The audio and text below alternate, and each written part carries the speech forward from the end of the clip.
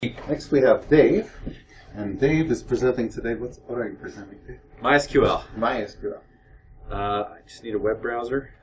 Oh, by the way, SQLite is free and open source. Yes. You guys probably already figured out. Do you have a meetup? It's as free can get. Like they're like, this is public domain. Yeah, do anything you want with it. Then they have a little note that says, if you happen to be in Germany where public domain doesn't exist, contact us and we'll give you a specific license for Germany. Okay, so I kind of cheated a little bit. I'm using this little code share thing.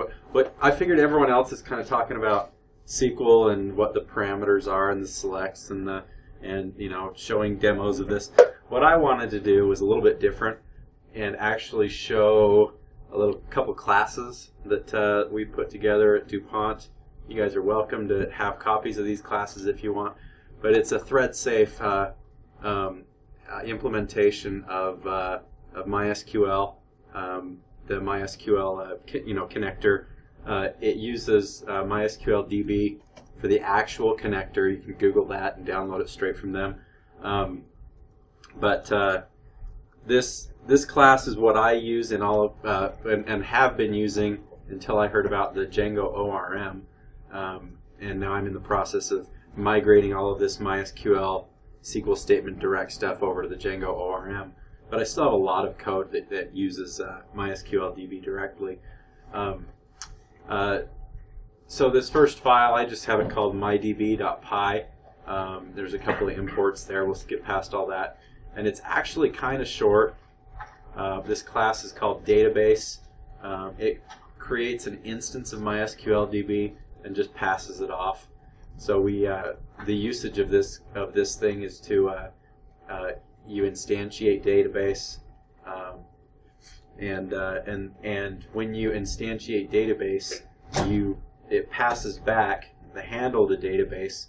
But then whenever that handle is referenced, it uses this code here in the get parameter, which then gets the existing cursor connection if it does exist, and if it doesn't, it makes a cursor and passes it back.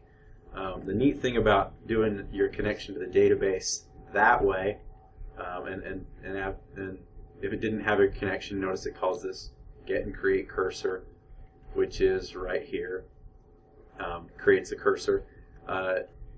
I'll show a couple of things. You're passing it your host, your user, your username, your password. If you're not using Unicode, just do it. Use Unicode in your database. Make sure all your tables are Unicode, and then tell MySQL DB that to use Unicode, and the default character set being UTF-8.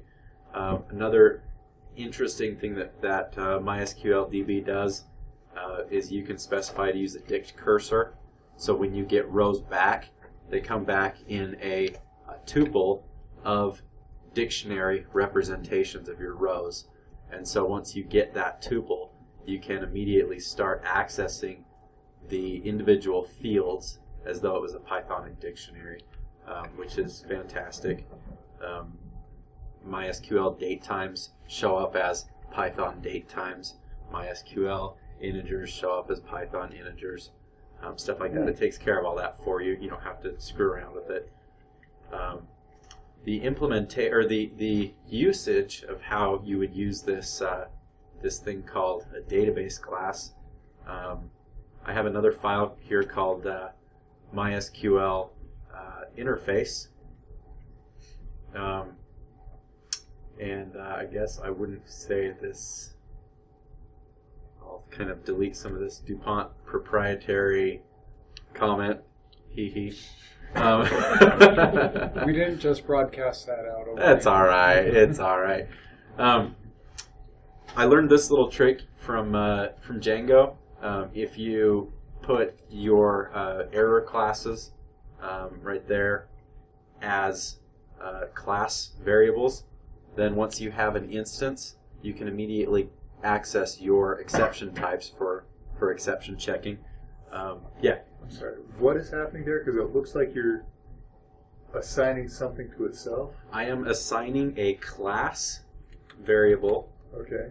this, to a class, this one right here, which was defined up here. Okay.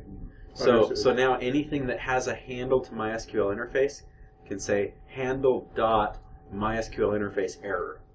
So in a try-catch block, if all I have is my handle to the database, I can do like try and then except handle.MySQL interface error. Or the Django equivalent would be if you have your table name and you're doing like a my table name.objects.get whatever, and it fails, you're going to fail with a table name dot does not exist. And that's exactly what they've done here, is in that table that they've created on the fly, they've created a class variable that is set to the name of the exception type that gets thrown for does not exist. Does that answer your question? It does. Very, very, very cool trick. And what it means then is that when I import MySQL interface, I don't have to import all of the random possible types of exceptions that it could throw. They all kind of come for free as part of that import. This right here, they call this a descriptor. And what I've done here is I've instantiated database, called it cursor, as a class variable. This is the most important trick of this entire thing that was completely eye-opening to me when I discovered you could do this. So what I've done here is created an instance of database, stored it as cursor. Okay. Then whenever anything anything within MySQL interface references self.cursor, it goes up to the interface, to this guy up here, runs it through this get code, and passes back the existing cursor if it does exist, which would be right here, and if it doesn't exist, it creates a brand new one. And because I did that as a descriptor down here, now anything within the same thread can instantiate MySQL interface, and they get back the same handle to the database, or to the cursor. They get back the exact same one. So I'm not going to create multiple instances to the database. The neat thing about that is that if you have a very decoupled application that needs to access the database, you don't have to be passing around your cursor for every class that you instantiate and every whatever. You're going to be tossing around this cursor that just gets to be really, really, really obnoxious, because now every single init method used to have a cursor as a parameter, because you didn't want to create a gajillion instances of your database or handles to your database. There's just a lot of overhead in throwing those away.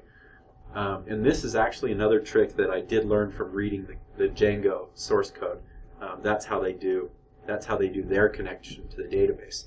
The very first time you run a connection, you pick up this descriptor, and then it hangs around throughout the life of your thing. Anytime you want to connect to any of the tables anywhere, So, it uses an existing descriptor. Yep. okay. So I think I understand. When Python reads this file, it reads this class, and it runs mydb.database, and it assigns that to cursor. And Yep. anytime that class is used afterwards and the program is running, it gets mydb.database. No.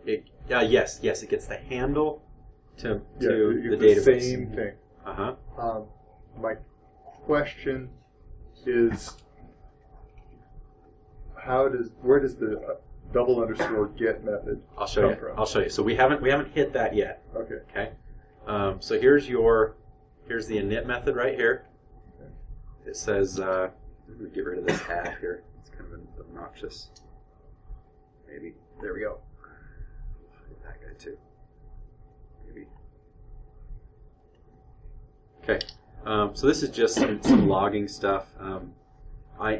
Whenever I create a handle to the database, or to MySQL interface, I'm logging the stack -2, which is actually the caller, the class and the line of code and stuff that created the instance to the database. I'm just writing that to the log. Nothing real tricky there. I guess if you're not familiar with traceback extract stack, that might be tricky for you. Here's a method: ensure database exists, and this is just a simple method. We don't really need to go through that. It's pretty obvious what it does. Select database. Here's the first time we use cursor. When you run this code here, it actually hits the class and it calls the get. So in order to evaluate self.cursor and know what to do with it, it hits the DB class and uses the get in order to return the cursor from that descriptor that we created a long time ago. Fantastic. Okay?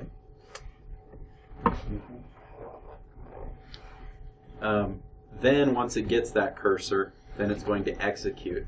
And essentially you're using the same thing that that Chris just showed us with that same, make your connection, get a cursor. With that cursor, then you run your execute. I have created a method here called query, and this is a method that I end up using a lot in my code. So if I have an instance of MySQL interface, I use that instance.query. I pass it. I call the variable here cursor, but what that really is the database. Pass it the SQL statement, and then if I want it to do a return call, I can pass that as a string: fetch one, fetch all, that kind of thing. And then params. If you want to use parameterized SQL, you can pass in those parameters as a list right there. Repeatable equals true defines if the query fails, whether you want it to automatically try and repeat it. Here's some comments that kind of describe that. This thread safe lock, this allows me to run this same MySQL interface with my shared connection to the database as a thread safe operation, because I've locked it, and this set of code here then becomes a protected code block that only one set of code can enter at a time. Essentially, it's when this code runs, it runs select database, passing it the database name as a string. If there's a return call, then it executes it. Again, using the same model that Chris showed, execute, and then if there's a return call, I'm doing it through exec. That's bad form. That needs to be factored out. You really shouldn't be using exec in your code. And if there is a return call, then that return call would happen here through the response. I'm sorry, it would happen here. This would use that return call, fetch one, fetch all, that kind of thing. And if it works, then we fall all the way through and return response. The try, except, finally pattern is something you guys might not be familiar with. Finally, if you're not, basically your try block goes, if it goes smoothly, it jumps immediately to your finally block. If it doesn't run smoothly, it goes through your except block, and then it's guaranteed to also go through your finally block. Even if your except block raises an exception or returns or does anything else, it will still guarantee to run your finally code. And then I return the response. One other class here at the bottom is called a database mixin. Fantastic thing about that is that I have a number of classes that need to access the database. I have an inventory class, I have a people class, I have a whole bunch of just object-oriented classes that need to hit the database and find out from the database tables information about them. And so I've created this database mixin, so any class can inherit from database mixin and immediately have both a SQL handle and a query property, so that let's say I have an inventory class. and that's going to inherit from database mixin. Oh, that's spaced for me. Notice that my database mixin does not have an init. I don't have to call super. I'm not really going to do anything here, but I might have a method that's called get current inventory. Within this, I immediately have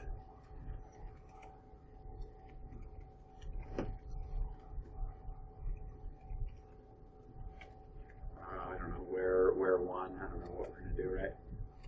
Something like that. Self.query, because query is available to me. This might be in my manufacturing database. MySQL statement SQL, I want to do a fetch all. And I don't have any parameters, so I'm just going to end it there because I'm not setting a parameter as a query. This would be my results. Actually, I can even just go like this. The neat thing about that is all of a sudden I have a tuple of dictionaries of all my inventory. And I noticed that it's super easy to drop that database mix in, and instantly you have access to your database in a thread-safe way. That's really all I have. Any questions? Yeah. Can you go back up to where you obtained the lock? Yep. So lock is a class variable right here. Thread-safe lock equals threading.lock. Okay. And then in my query method, I have self.threadsafelock.acquire. And if two threads try and hit that at the same time, if the lock is not free, then the threads will wait until the lock is free. Once the lock has been freed, then one and only one thread will proceed from that point down.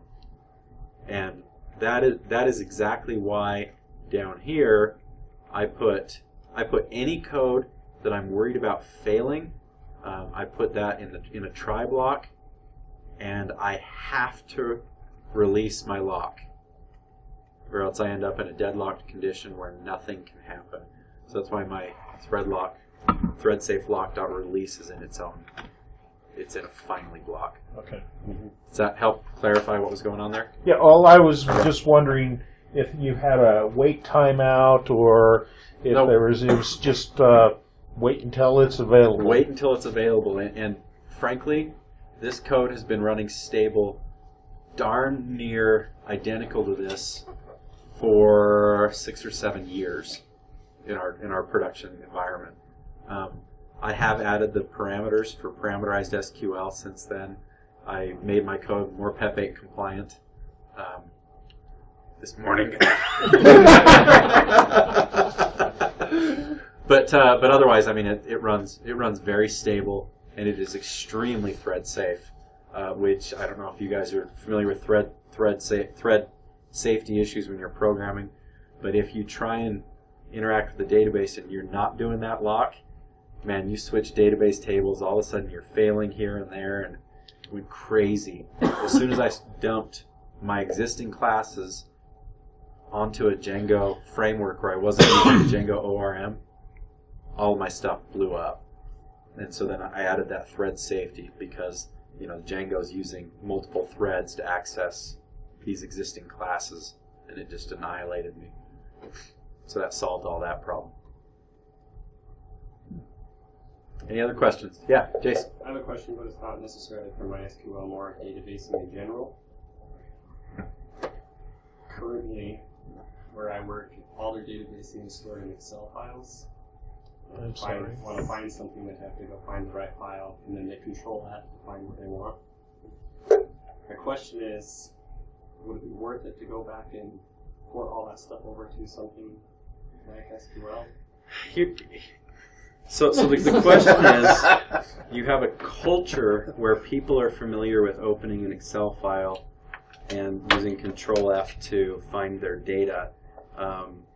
Is it worth it to try to do this and force a culture change on people? Yeah. And I can't give a straight answer on that. because forcing a culture change on people, especially if they're unwilling, you won't be successful.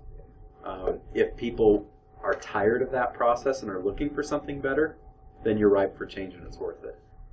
But if they are accountants, don't even bother, because they love Excel. And if you're not going to give them an interface that's like Excel, they're not going to do it.